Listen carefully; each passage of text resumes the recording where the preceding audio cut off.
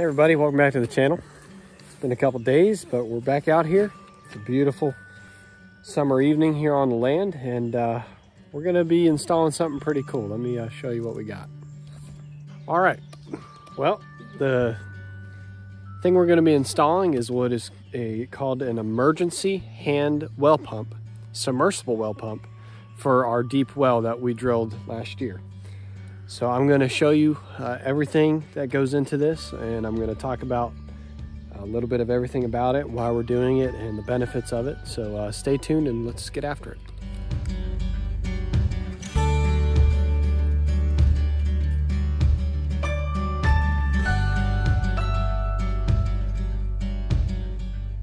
All right, so like I said, we're going to be installing an emergency hand well pump for our deep well.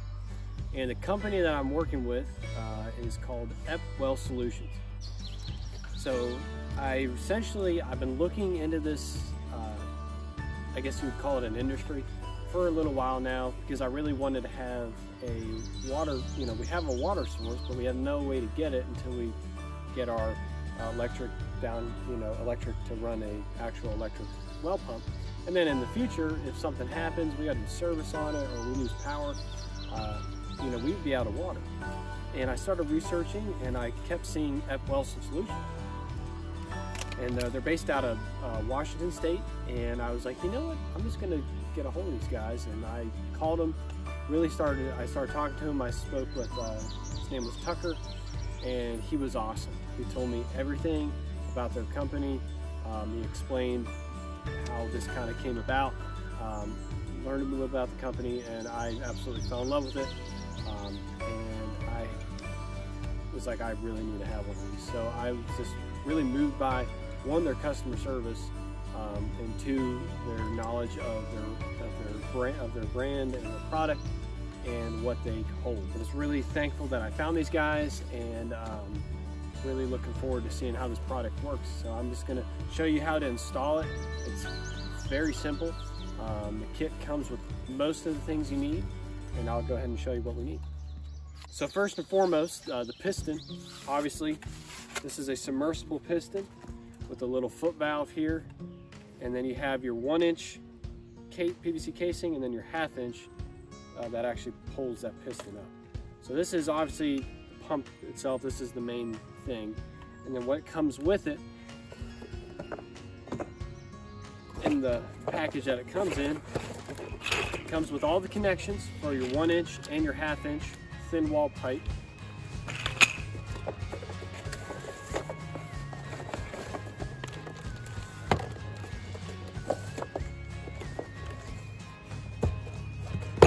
Your instructions, which you're definitely going to need, and then your handle to actually do the pumping.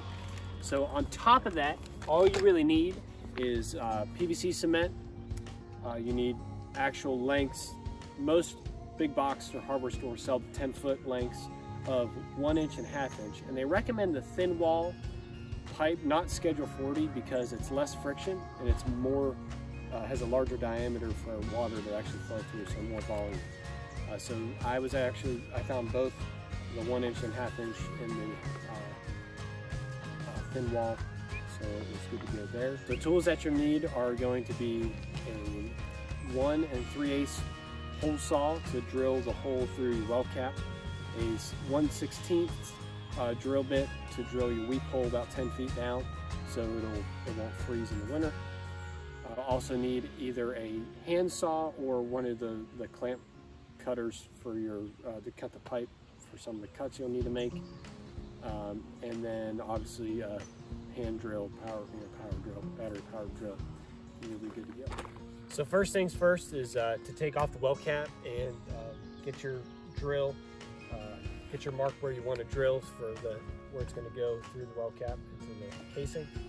And one thing to keep in mind when you're doing this is I don't have my pinless adapters installed yet in all the electricals, but you want to have it as far away from your pinless adapter as possible, leaving the most amount of room to actually set your well in so they can both sit there in harmony. This is a 6-inch casing, which is plenty large. If you get smaller than that, you can get a little more hairy. So 6 inches, pretty simple. I know my house is going to be there. I know it's going to be running that way. So I will just put it on the opposite side.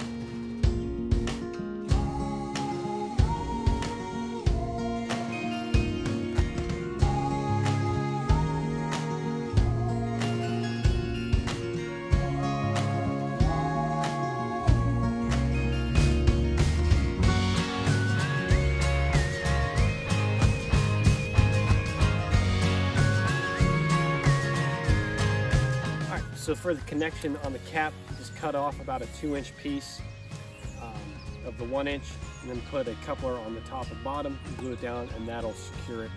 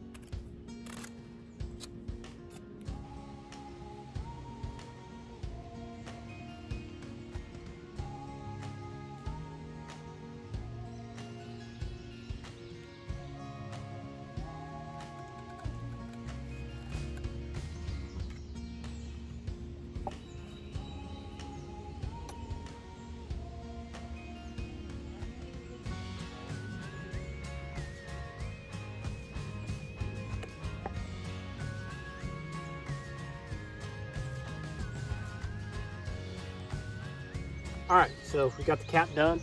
You got to check your cement, but my cement is just a 15-minute until full application. So to actually use, so they recommend getting this done out of the way early so it can be ready to go when you go to install. So next step is really just getting all our pipe laid out and just kind of start connecting all of it and getting it ready to go, and then we'll get ready to drop it in the well. We want to glue the 1/2-inch piece first, and then we'll go ahead and glue our 1-inch piece, and then we'll just kind of repeat this process. My static water line is anywhere from 30 to 40 feet, so I decided to get 6 10-inch lengths, so it'd be about 60 feet deep, which is plenty deep enough past the static water line. They like to see at least 15 to 20 feet past, so that'll be more like 25 to 30, so I'll be good with that. So let's get going.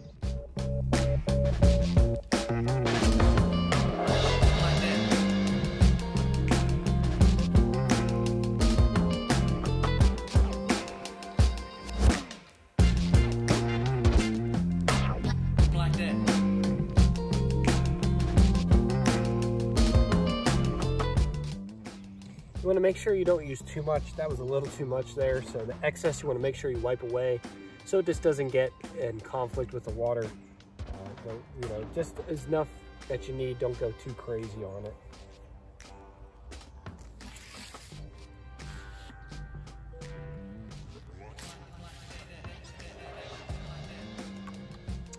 And for this same process, just cement up, stick it as far as you can, give it about a 1/4 to 1/2-inch turn, let it sit for a couple seconds, and then after the full 15 minutes, it'll be ready to go.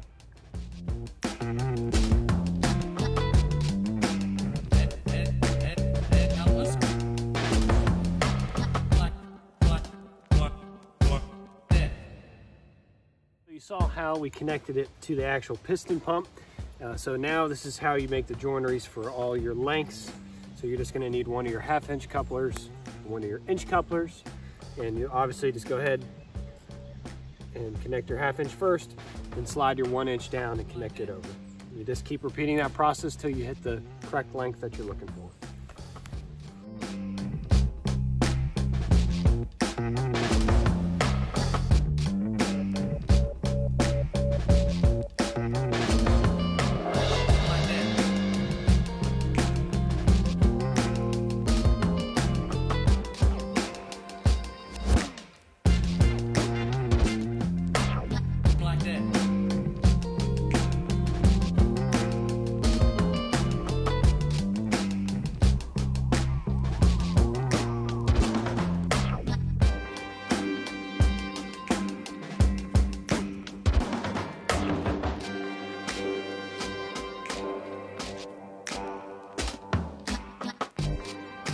All right, so it's really that easy. So all I'm gonna do now is repeat that process about 5 more times, and I will just pick you up when we're done. The next step is we'll be able to tie our retrieval rope, and then we'll go ahead and start getting ready to set it in the ground. Or not in the ground, but in the well. One thing I love is how simple the instructions are, and how simple this whole design is. I mean, I am not a plumber at all. I literally have really no plumbing experience. And they make it very simple. The instructions are very easy. There's a lot of animated pictures that are very simple and easy to follow. And also they have a YouTube channel that you can actually watch a lot of their installation videos, the instructions, so you can actually see it live, someone making the whole thing come together. So that's just one thing I just wanted to note. It's very easy to put together, and I have zero experience and I'm doing it. So something to think about if you're not sure.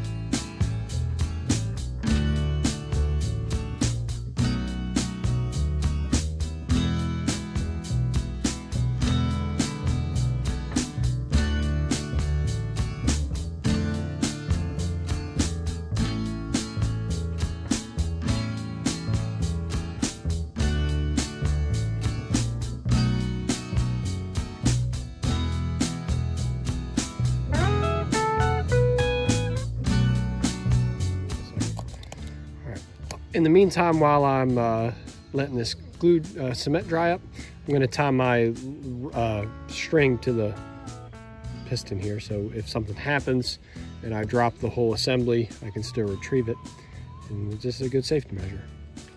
So my bride is here, and she's going to help me lower the pump down into the well. They recommend having 2 people. It makes it a lot easier, so I'm just going to have her help me, and we'll slowly put it in.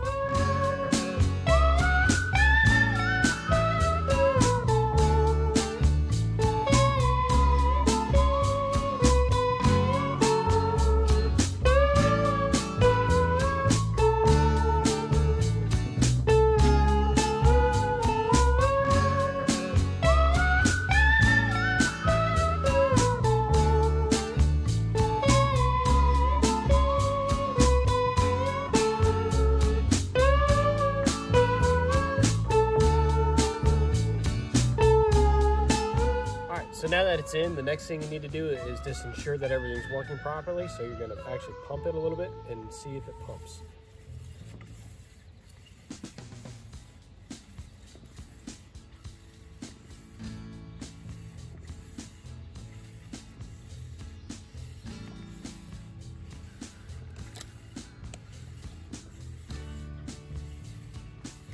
It's getting heavier. So now, before I forget, we need to just drill the weep hole about 5 to 10 feet down so it can weep out and not freeze over if you have to use it in cold weather. And then we'll attach the cap. And while the cap is setting up for 15 minutes, we will attach the handle. So remember, it's just a 1/16 drill bit, and I'm just going to drill through the 1 inch and then the 1/2 inch.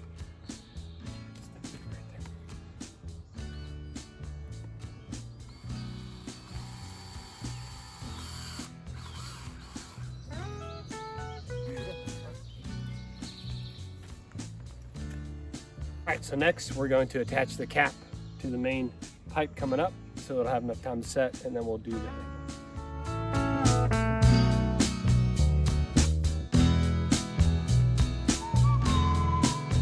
So we waited the 15 minutes. There's my dog Smokey Joe.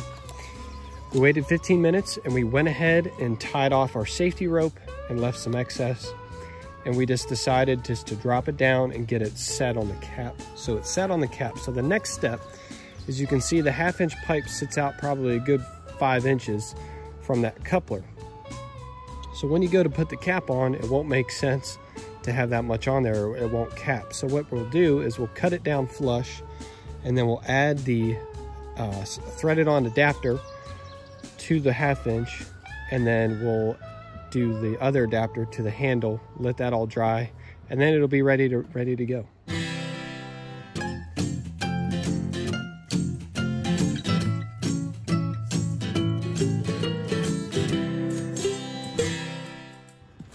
All right, so I got everything test fitted. I got it all cut. Now I'll go ahead and glue the female adapter on, glue the male adapter onto the handle. We'll be ready to pump.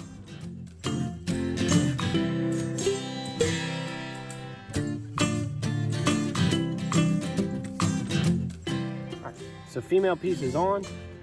We'll go ahead and just put this piece on, because you have to have a little piece of 1/2 inch for here to do the connection for the male adapter.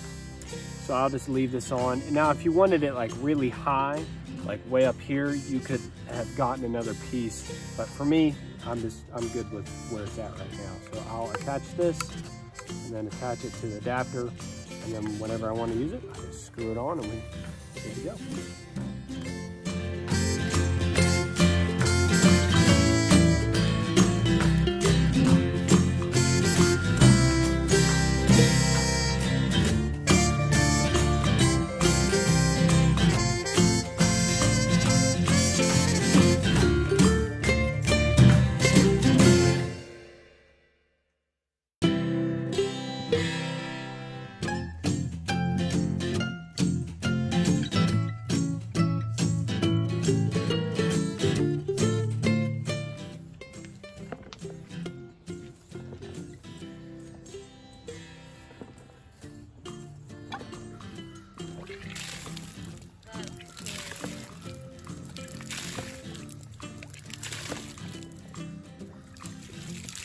Oh, it's cold. Yeah.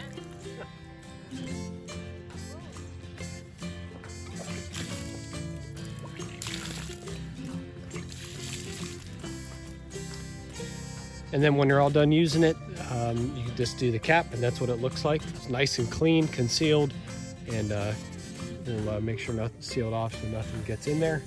And then when you want to use it, it's just easy to pop right off. Well, there you have it, guys. Man, this is awesome. This is really cool. It pumps really nice. The weep hole weeps down because you got to pump it a few times after a while, and everything seems to be working properly. So I'm just going to button it up, put the cap on it, and whenever we need it, we have fresh water available to us if something happens. I can't say enough good things about Epp Water Solutions. They were really amazing. They just a great company all around. Like I said, I can't say enough good about them. Their products are spot on. What they said they were is what I got. It's as easy as just doing it. I have no experience doing stuff like that. The instructions were easy. The video was nice to kind of see it in person. And it really wasn't that hard. I think it took me about 2 hours. So all in all, and that was figuring it out and just getting it done. So I just, again, thank you guys for watching. I will leave a link in the description to Epp's, their website, and if you would like to purchase one of these systems, I'll leave a link in the description box for you guys. Please go check them out. Let them know that Sycamore Woods Farm sent you. And again, we just thank you for watching, and we hope you have a blessed day.